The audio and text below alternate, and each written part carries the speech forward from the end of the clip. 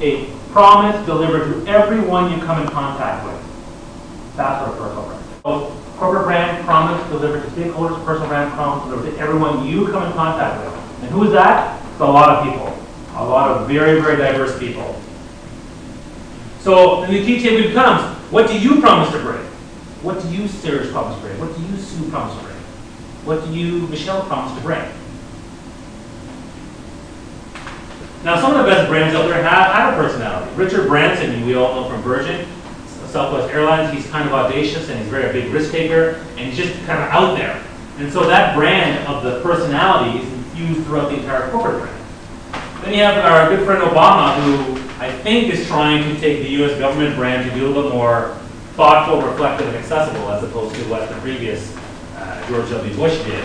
How it's working, well, I think it's working well with some people, and maybe not with other people.